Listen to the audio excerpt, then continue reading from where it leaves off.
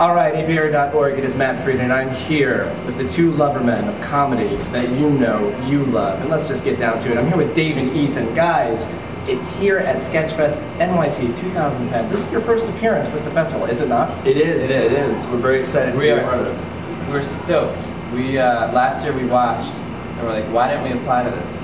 Idiots. Idiots meaning us. We were the idiots, not the people in Sketchfest. Yeah. Now we're very excited to actually be in the show. It's going to happen. So, a lot of people know you from your ongoing show, Dave and Ethan Double Dates. Are you guys going to be doing a lot of the same kind of stuff that here at Sketchfest that you do on a monthly basis, or is it going to be more? What can we expect for your set? It's just going to be kissing, full mouth kissing, tongue, shirts off, for about 15-20 minutes, and that's pretty much what we're going to do. It's a different thing than what we're used to. With our moms, we're bringing our moms to the show. Nice. So, no, we're gonna do a lot of what we see at the pit. We figure this crowd's gonna be pretty different. They're not, there'll be some of the same people who see us at the pit, but we're doing some of the same, some of the new. It'll be fresh. It's still about double dating, and it's still about dating, but now we're more of, since we've been through all these dates, we're now more of experts than we are double daters. We're trying to impart our wisdom on the crowd. So there's going to be a lot of comedy nerds in the audience. So like in the comedy, could a lot of like comedy nerds hoping to meet some, I don't know, cute Natalie Portman type from Garden State, could they get a couple of free tips from you tonight if they showed up? They can get a couple of tips from Dave, if you know what I mean. Heyo. I only have one tip. Well, I tried to make it an innuendo. But yeah, they can get some tips from us about dating as well. Very cool. So guys, just a real quick question. This is something I've always wondered. Where did you guys come up with the idea for this show in the first place? It's very unique. You guys have a huge female following. I mean, it's like every single time I go by the pit, it's just women, and I'm not making it any kind of hyperbole. It's like women are pouring out of cabs to come see the show. Yeah. Where did this come from? Exactly? Dave can answer that, how it started. We went on a man date together, and Ethan really was pulling out all the stops with me.